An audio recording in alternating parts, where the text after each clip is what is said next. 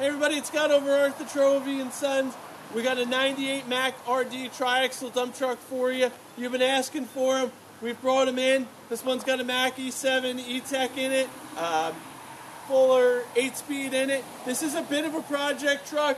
The bones are pretty good. The body does work. The body's in pretty good shape. The body parts of it, the cab, the nose are pretty good. The engine's going to need a little bit of attention. It looks like it's got a little bit of a leak on the passenger side.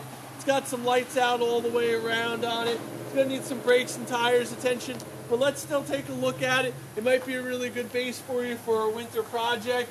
We'll start right here, a little bit different, right inside the cab. Air ride seat. The floor's a little rusty, but you can see that fuller 8-speed right there in the center. There's a lot of different controls. In the center, it looks like this truck had a spinner on it at one time, or maybe a conveyor of some sort. Mack steering wheel, big old bulldog right there in the center for you. Come out, you see the cab is in pretty good shape. Doors are in pretty good shape. Everything in that aspect's pretty nice. Come up front here. I think I called it an E7 before. My apologies. It's just an E-Tech motor for you, making 350 horsepower. Electronic injection. It does have aluminum wheels up front for you. Nice paint all the way around. Front bumper's in pretty good shape for you. Again, the aluminum wheels. You can see it's got some kind of leak happening on this side. Just being truthful and honest here, which is what we've done and kept ourselves in business for over 90 years and lots of people happy.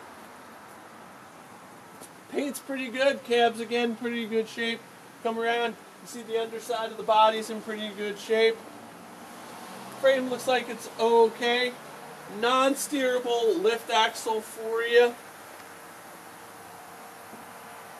We got a mixed bag of rims going on. Looks like we got some aluminum outers.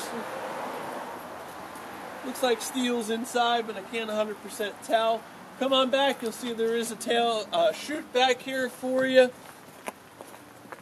The air-operated tailgate. Body's got a little bit of rust, but nothing too terrible. Again, 98 Mack RD triaxle dump truck from TRO and Sons.